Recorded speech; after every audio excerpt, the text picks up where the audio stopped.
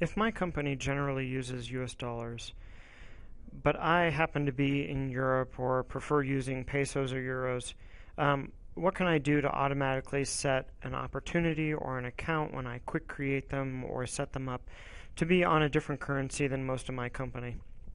What I can do is I can go into my user and my options, and then on the general tab, you'll notice that currency is defaulting to something that the company has set.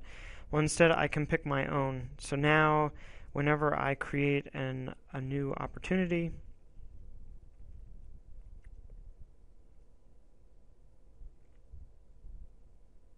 you can see that I'm defaulting to euros. I could set this back whenever I wish to US dollars.